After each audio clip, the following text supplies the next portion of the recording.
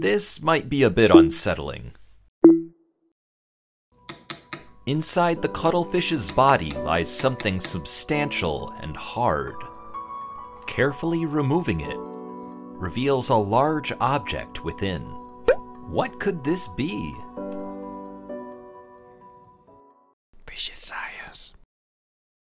Today, we're diving into the anatomy of a cuttlefish. We visited the seafood market for a cuttlefish specimen, but only found these large imported ones. It's quite sizable, isn't it?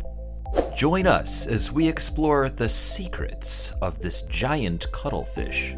Cuttlefish belong to the cephalopods, sharing the group with octopuses and squids, characterized by their legs situated beneath their heads.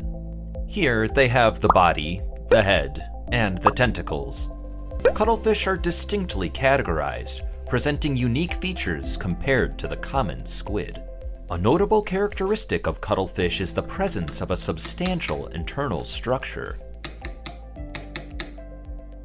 Many mollusks develop hard shells for protection, while most cephalopods either have reduced shells or merely vestigial ones. Cuttlefish retain a significant internal shell.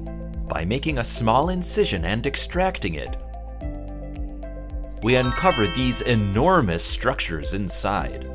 These structures are known as cuttle bones, yet they are not actual bones, but rather the internal shell of the cuttlefish.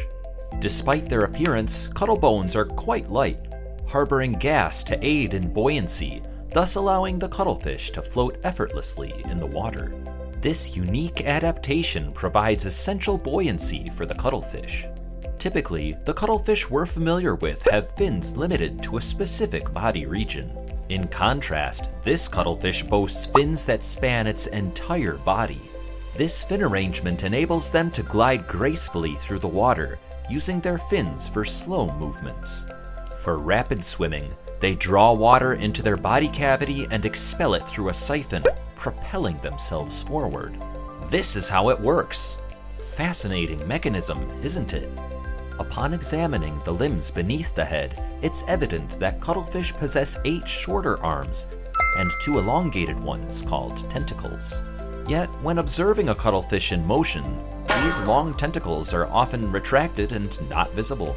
This clever camouflage occurs because cuttlefish can conceal their lengthy tentacles inside their heads. Upon closer inspection, you can identify a specific opening for the tentacles. At the tentacles' tips, suckers are developed, enabling the cuttlefish to swiftly extend them to capture prey. Once the prey is ensnared by the tentacles, it is brought to the mouth, centrally located amidst the arms. Examining the mouth of a cuttlefish reveals that it resembles a bird's beak in shape, which they use to effectively devour their prey. Interesting, isn't it? Let's now delve into the dissection of the cuttlefish more thoroughly. Flip the cuttlefish over and cut through the thick body part. Upon opening, you'll find the internal organs encased within a membrane, as illustrated here. Removing the membrane reveals the interior as such. Located behind this area is the cuttlefish's most vital reproductive organ, appearing egg-like in form. Flanking this reproductive organ are the cuttlefish's gills. Situated atop the gills is the gill heart. Notably, cuttlefish are creatures with 3 hearts. This large dark sac is the cuttlefish's ink sac. The ink produced within the sac is expelled through this outlet tube and propelled out along with water. Adjacent to the ink expulsion site is the cuttlefish's anal cavity. Food ingested by the cuttlefish travels through the digestive tract, exiting via the anus. Thus, both excrement and ink are ejected through the outlet tract. Regrettably, due to the specimen being frozen, the condition of the internal structures, particularly the brain and eyes, was not optimal for detailed observation. The eyes and brain of the cuttlefish are fascinating subjects in their own right, and I plan to explore the cuttlefish's head in a forthcoming video. This concludes our cuttlefish dissection. Slice the cuttlefish's body slightly. Carefully remove the tough skin.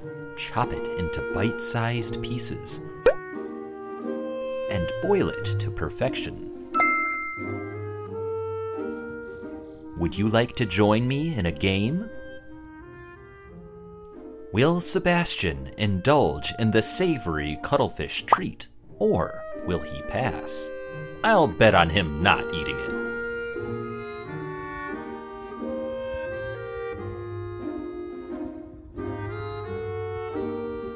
If you are stumped by this question, please consider subscribing to our channel. Delving into the enigmas of science, this has been Fishy Science.